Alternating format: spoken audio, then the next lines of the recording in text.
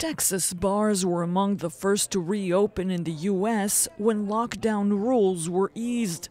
Now, 5 weeks later, they're back to square one. Same story in Florida. Authorities reinstated bans after a surge in new coronavirus infections. We did everything. Our staff were wearing masks. We had sanitizing stations. We did weekly tests. We limited occupancy. We did everything that was asked. Southern and western states have the worst contamination figures. Florida hit a new record on Saturday with almost 9,600 new daily cases. Authorities say younger generations are major transmitters of the disease.